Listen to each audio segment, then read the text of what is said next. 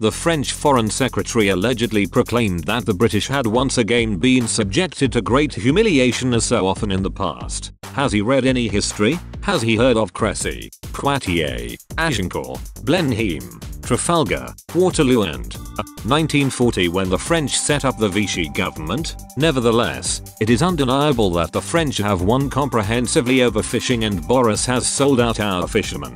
One described it to me thus: in the southwest, the repatriation of the cod quota over 5.5 years means a vessel here can land about 10 extra fish each month. Our lord might have been able to make a pair of fish feed 5,000, but I doubt if our fishermen will get far with 10.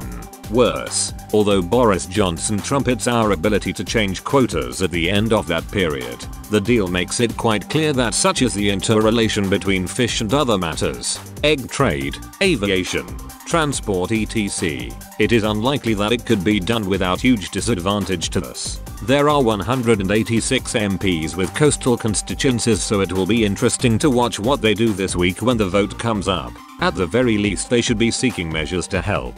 However, we are out of the EU, out of the single market, out of the customs union, have limited the role of the ECJ and also built in the possibilities of future reviews and renegotiations. It may not be the clean break I would have preferred, but it is Brexit nonetheless, and it has been achieved despite all the opposition the Ramonas could throw at it. The reaction of the party leaders sums up their characters. Nigel Farage was generous despite certain aspects of the deal and said the war is over. Ed Davey for the Lib Dems said we could have got another extension. Labour's Keir Starmer played it safe to avoid a no deal, and Boris Johnson was bombastic.